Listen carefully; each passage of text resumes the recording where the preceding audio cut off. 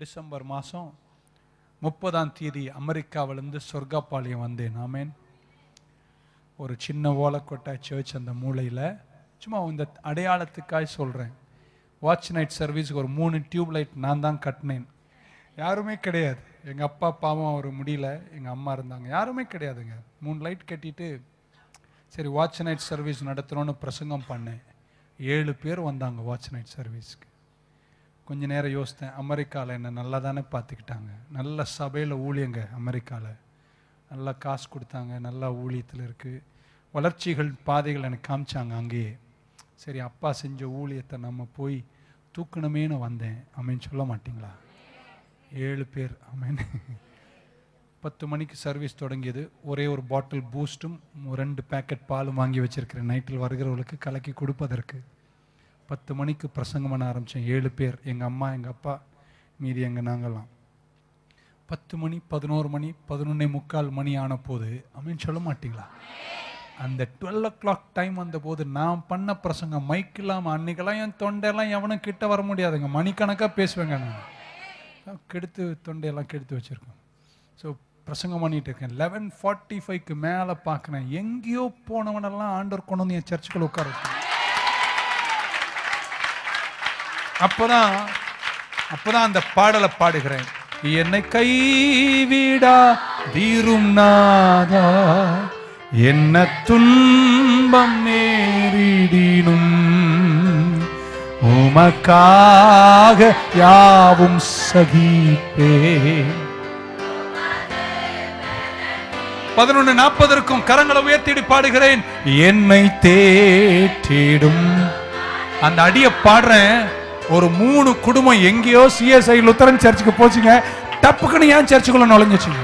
இந்த நேரம் ஆண்டவர் சொல்றாரே, இதுதான் அடையாளம். பாத்தியா, நீ 7 பேர் தானே நினைச்ச, கொஞ்ச நேரத்துல உன் சர்ச்சனை நிரப்பி காமிச்சிருக்கேன்.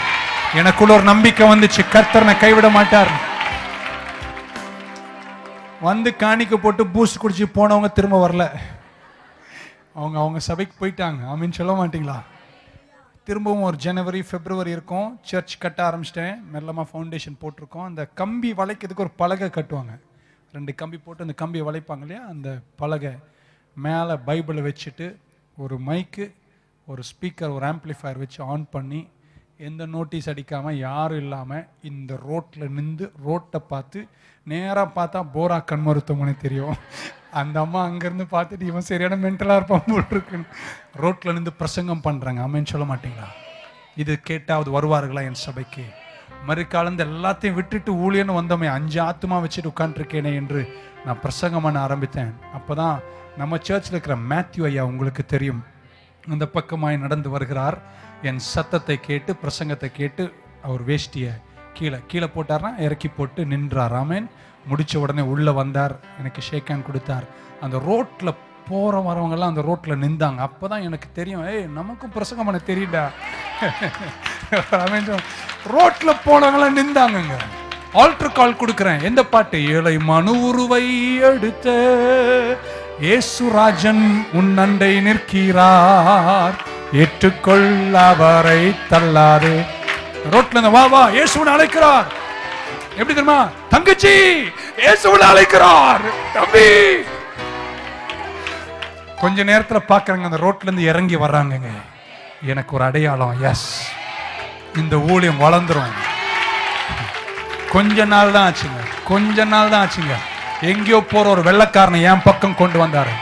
அவனை இந்த ஸ்டேஜில் நிக்க வச்சு பெனிஹின் மாதிரி காமிக்கிறான் ஆவடிக்கு. என்ன தெரியுமா அட்வர்டைஸ்மெண்ட்? ஆவடி நகரியத்தில் பிரம்மாண்டமான சுகமளிக்கும் பெருவிழா, ஜிம் ஹேக்னர் கனடாவிலிருந்து வந்திருக்கிறார், தொட்டால் சுகம், வெட்டால் பலம். நானே சாயங்காலம் நினைச்சவர் 50 பேர் தான் வருவன்னு பார்த்தா இந்த கிரவுண்ட் எல்லாம் நிறைஞ்சு பெரியார் சில வரைக்கும் மக்கள் திரண்டு நிக்கிறாங்க. அவரை நிக்க வச்சுட்டு அவர் சும்மா 2-3 கதை சொன்னாரா, அதை டிரான்ஸ்லேட் பண்ண அந்த அபிஷேகம் மக்களை தொட்டு இழுத்து 4 நாள் பிரம்மாண்டமான கூட்டங்க. இவர் திரும்ப போறார், கனடாக்கு போறார். போய் அவருடைய தலைமை போதகரை பார்த்து சொல்றார், ஓ கோஷி இன்னும் கூட்டம் ரோட்ல. அவர் தலைமை போக சொல்றார், நான் வரேன்பா. அடுத்த 10 வருஷம் இந்த நகரியத்தை கலக்குகிற கூட்டங்களை ஆவடியில் நடத்தி காமிச்சோம். 5 பேர் இருந்து காணிக்க கூட இல்லாம, சாப்பாடு இல்லாம, அடுத்த நேரம் சாராக்கு பால் வாங்கி கொடுக்க காசு இல்லாம தவிக்கிற நேரத்தில் கூட ஆண்டவரை நம்பி ஊழியத்துல நின்றோமே. என் அண்ணன் சொன்னா எனக்கு போன் பண்ணி, திரும்ப போயிடுறா கனடாக்கு, பொழப்ப பாடுறா, 5 பேரை வச்சு என்னடா சபை நடத்த வேண்டியிருக்கு, கோ பேக். உனக்கு நாங்க நல்லா இருந்துச்சுல, நான் இருக்கேன்ல கனடால, ஏதோ ஒரு பங்கு இருப்பேனா, உனக்குன்னு ஒரு ஊழியம் இருந்துச்சுல, திரும்ப போ. நான் சொன்னேன், இனி 5 அல்ல 3 பேரா குறைஞ்சா கூட நான் இனி இங்க தான் நிப்பேனே, நின்றேனே. இன்னைக்கு கர்த்தர் உலகம் எங்கும் போக கிருபை செய்தார்.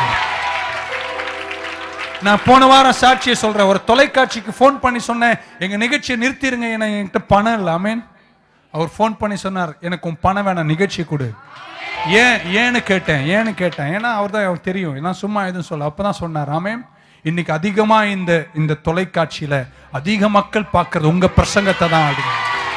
இந்த கழுதைக்கும் வாழ்வு வருமா? இந்த கழுதையை உயர்த்த முடியுமா?